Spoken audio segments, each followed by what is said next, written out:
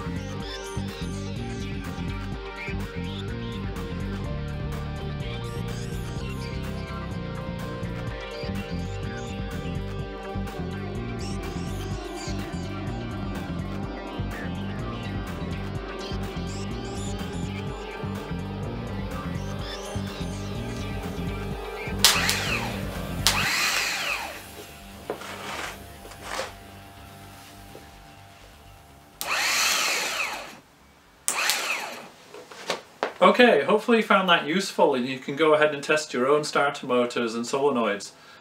But if you have any questions or comments, then please go ahead and post them below and I'll try to answer. If you did find it useful, then I'd really appreciate if you could give me a thumbs up, give me some feedback. Also you can subscribe if you want to watch more of my videos.